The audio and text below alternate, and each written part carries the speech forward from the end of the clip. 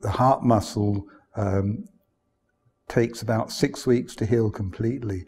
And people thought that if you exercise that you could rupture the heart. And that's why people were put to bed for 6 weeks in hospital. But they developed blood clots and muscle wasting and everything. And Toronto had started up a rehabilitation program. So in 1977 started up one here. Did it initially with the hospital, but the hospital lawyers got a little bit sort of worried that somebody was going to drop dead, and they wanted them to sign release forms.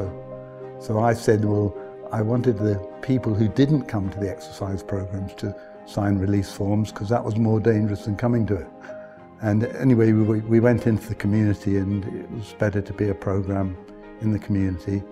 And that's what we've been going since then, for 40 years. You know, it's a pretty amazing program, a program that has lasted so long, that he's committed himself for so long, and he continues to do it. The mark that he has made by starting the Cardiac Fitness Club is one which will last a long, long time.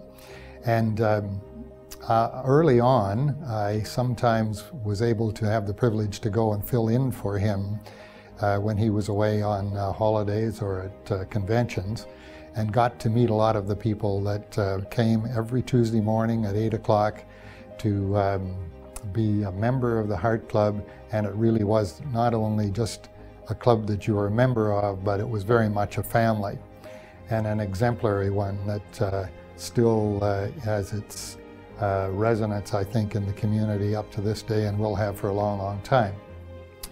I'm just trying to think of how to characterize John, and I'd put it under 4 C's.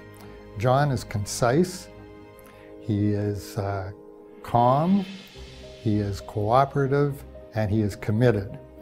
He's committed to his family, to his colleagues, to his friends, to the community, and in particular, his commitment to the Heart Club was very remarkable.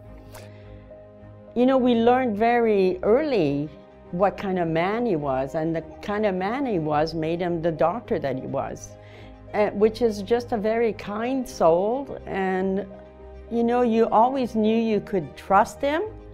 The patients knew that he didn't say very much, but he saw the big picture. A lot of people come for a short time, and then once they get into it and feel comfortable, then they don't come back. Some people come back regularly, and it's for the social aspect of it.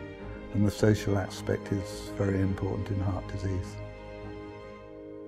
By the 30th anniversary, which was in 2006, there were about 100 up to 175 members of the Heart Club, and there may be even more now. It's been very rewarding, and this is that's the one thing I haven't given up yet.